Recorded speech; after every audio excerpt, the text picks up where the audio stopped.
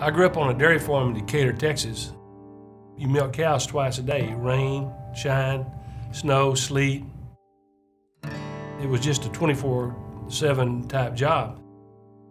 I had never seen a cow. I grew up in a big, messy Irish family in San Francisco, and it was as far from Texas as is imaginable. And yet, we managed to be able to completely trust one another. That's the glue. I would describe Bill Carter as a pioneer in this industry that truly cares. 1973 and 74 were the first back-to-back down years in the market, and that put a lot of stress on all kinds of financial firms. There was no other place to go because everybody was gone. And so I had to go start my own business. And I didn't have reception furniture. It didn't make a lot of difference. There's not going to be two clients there at the same time anyway. We were hair on fire all the time. Building the business was slow. Nobody had ever heard the term financial planner or financial planning. At that point in time, financial planning was less than 10 years old, or roughly 10 years old.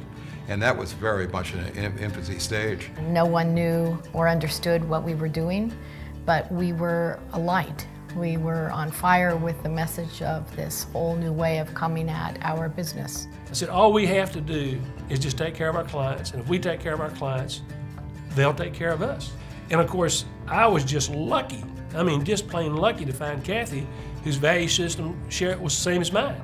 Now, if you talk to Kathy, politics, we're about as opposite as daylight and dark.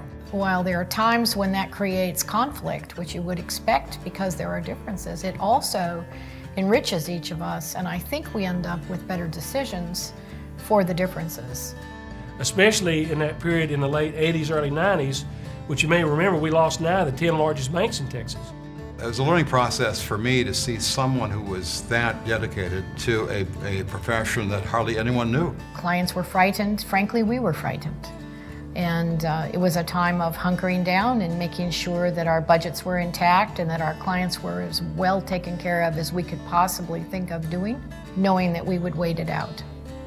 Financial planning is not a set it and forget it kind of activity. It's something that you have to revisit all the time. And I think Kathy and I and Bob and everybody at this firm has done a pretty good job through the years of educating our clients to that.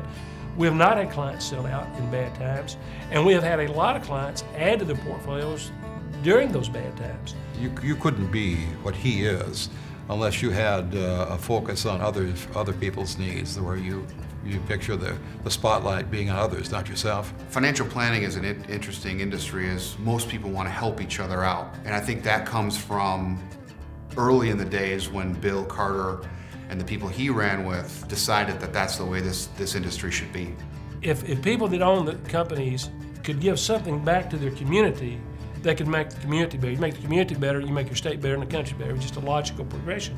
And my goodness, we've worked at shelters, we've painted buildings, which I don't know why anybody would want us to paint anything. We're terrible.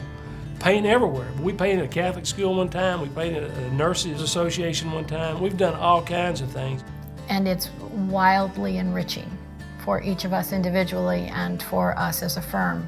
And I didn't want them to lose that compassion to that part of our society, because you don't see it coming through our offices. In the end, for me, it's very satisfying. I kind of sit back like a proud papa as I watch these people working, and they work hard. I mean, they sweat. I mean, they really get into what they're doing, and that means a lot to me, you know, as to why I even started, why I put up with some of this crap I have to put up with in running a company.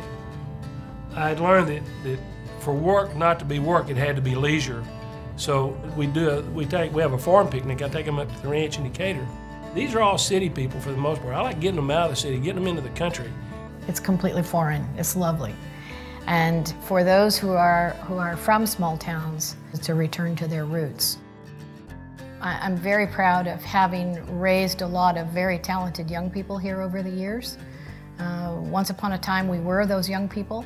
And I think long term, that's what will carry this firm forward, because at some point in time, I'm not going to be here, neither will Kathy, neither will Bob. The world is changing, technology is taking us in new directions, but the basic needs of our clients will remain the same. I expect that the next 40, 50, or 60, or however many more years that there are to come, we won't continue to be a firm if we don't continue to serve those clients in the fashion that we have for these last 40 years.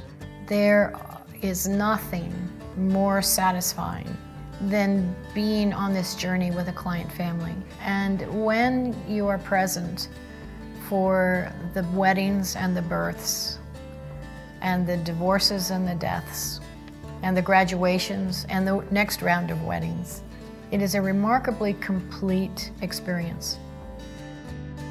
It's been a lot of hard work, and there were, especially during a couple of different periods when the economy and the markets were so bad, there were a lot of sleepless nights. You got to hand it to him. He did something that few people have ever done. There's two things I have in Dallas. One, I've got the best competitors. You know, I have truly the best competitors in the country right here in this city, and they're all good friends of mine. The other thing, and probably more important than that, is our client base. We have the best clients in the country. They're the most educated clients. They're smart to begin with, they're successful to begin with, but they're very educated. They read, they study, they come to our meetings, they come to our seminars, and they make good decisions because they work at it. And they have been so loyal to us for 40 years. That is something you can't buy. They're loyal, they're fun to work with, they're good people.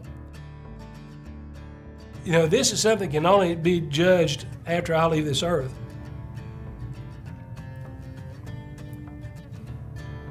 When I started out, I wanted to be relevant. I wanted to make a difference in my community, a little bit of difference at A&M and a difference in the profession.